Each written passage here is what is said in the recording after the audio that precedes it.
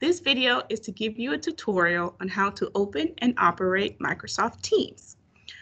So now I'm going to begin by sharing my screen so that you can see what I see as we go.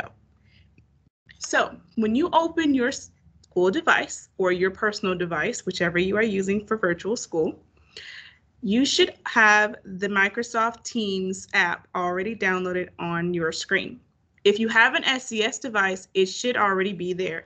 And if you're using your personal device, I suggest that you go to the Microsoft Teams website and download the desktop app. It will make things easier to access for school. So you go to the app and you open it. And what you should see is this page right here. Now this page is the Teams page. On the left side of the page are your menu buttons. It'll take you to different areas in Microsoft Teams. You have any listed activities that happen. So when people are posting in other teams, that information will post up here. Your chat buttons are here. Your actual teams, which are your classes, are listed here. Underneath it is a quick reference to your assignments that have been given and also a button that says calendar. So beginning with the Teams button, when you click that, you should see all of the teams or classes that your student is already added to. So if you scroll through, you might not have as many as I do, but when you scroll through, you should see all of the teams that your student is involved in.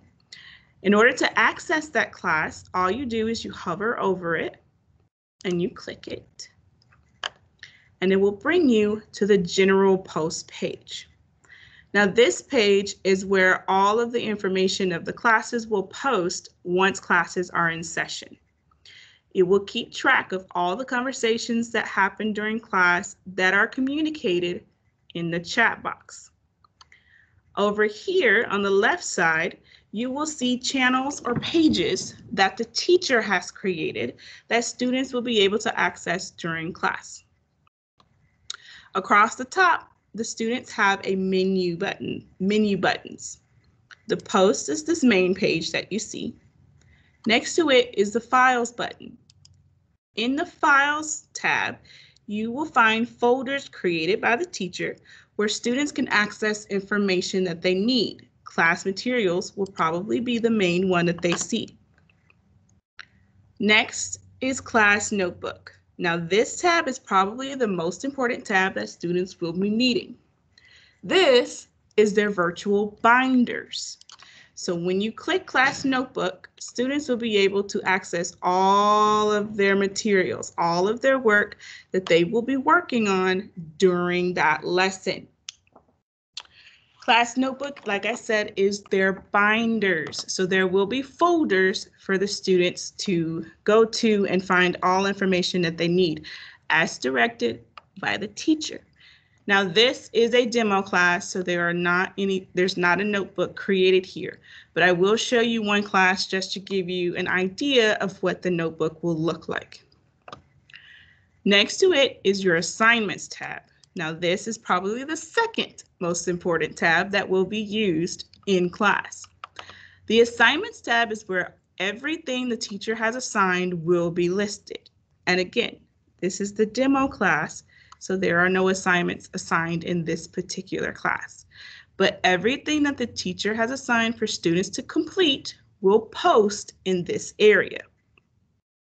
It will also include the due dates and the times of the deadlines for each assignment. You will also have a tab, any other tab. There may be a grades tab for students to keep track of their grades once the teacher has graded and sent them out. And any other folders or tabs that the teacher has created will be here as well. Now, to return to your classes, you come over to where your class title is, and you go right above where the button it says All Teams. When you click this button, it will take you back to this main page that has all of the classes listed. So now, how do you access meetings? How do you join meetings? How do you know when there is a meeting? If you go back to your menu buttons, you should see one that says calendar. And if you don't see it listed here, try clicking the 3 buttons at the bottom and see if it'll be listed here. But for us, it's listed here. So we're just going to click calendar. And when you do so, you should see a weekly glance of what your week will look like. Teachers have already created events or classes for each day. So it should already be downloaded into your child's calendar. So they should be able to easily access each class. So what you do is you look at the time, and since school begins at 8 a.m. and ends at 3 p.m., your very first class should be at 8 a.m. So you should click the class, hover over it, click the class, and you will see this page pop up. This gives you information about who is involved in the class and when the classes meet. This information you don't need to pay attention to. What you need to pay attention to are these 2 buttons right here. This button will exit out of the event, and the other button, if I go back to it, will have you to join the meeting. So you would click the join button. When you do so, you will receive this screen. It is important to remember you must have your camera on in order to be counted present in class. You also must have your microphone, this button here, turned off so that you will not cause disturbances as you enter into each class. Once you have made sure that your microphone is off and your video is on, you click the button that says Join Now. So I'm going to exit out of this meeting. I'm going to hit Close. And you will repeat this process for every class that you will go into. So, like I said, I was going to show you what an actual class looks like that's set up. So just a quick reference, if you go to Assignments, Assignments has each class as well listed, and you can click the class and see, click Next, and see what assignments has been assigned for that particular class. So we're going to go back to Teams, and I'm going to show you what one of my classes looks like. So I'm going to pick my ELA class. And so now you see what an actual class that is active looks like. And in the post session, you see that for every meeting that we have, it keeps record of it. And so all the chat boxes are here. You will be able to see every piece of communication that happens in class. For files, you will see folders and important information uploaded by the teacher. Class notebook. So this is actually what you will see when you open the class notebook. This is the main page. It gives you information about what each part of the notebook consists of. This little arrow right here is very important. It'll take you to your actual binder. So you're going to click that arrow. Because this is the teacher class, the teacher view, I have all the folders of every student involved in my classroom. However, you will not see all of these folders. The folders that you will see will be this collaboration space, the content library, and one folder that has your student's name in it. When they click that folder, they will have drop-down folders at the bottom that the teacher has pre-assigned and already labeled for them. And throughout the lesson, the teacher will ask them to go to this folder to complete a task. Now, assignments. To get to assignments, all you do is you click the Assignments tab. Again, this is the teacher view, so you will not see everything that's here. But what you will see is the assigned section. And as you can see, the lessons are already put here. So the assignments are already put here, excuse me. It includes the title.